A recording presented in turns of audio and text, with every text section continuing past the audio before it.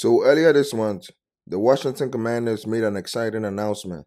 The NFL team was preparing to unveil a permanent memorial dedicated to the late legend Sean Taylor on the 15th anniversary of his death.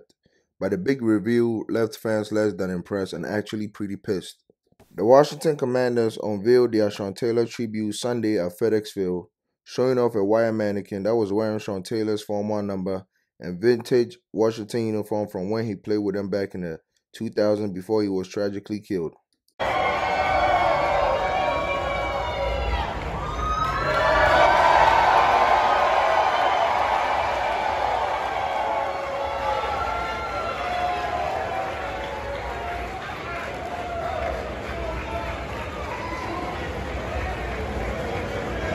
So for starters, the jerseys were all mismatched: a Nike jersey, Reebok pants, and an Adidas cleats, and which was actually a soccer cleats.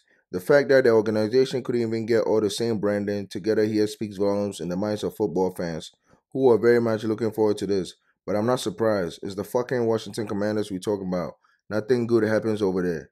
If you watch the video carefully, you can actually see Sean Taylor's family looking towards the right side, and in our eyes, they look underwhelmed.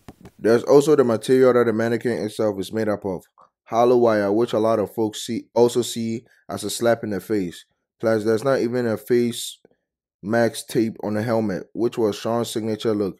Frankly, many are saying this looks slapped together. It seems fans were expecting an actual statue of some sort, even though the team never promised that specifically. Still, this isn't sitting well with the fan base, perhaps rightfully so.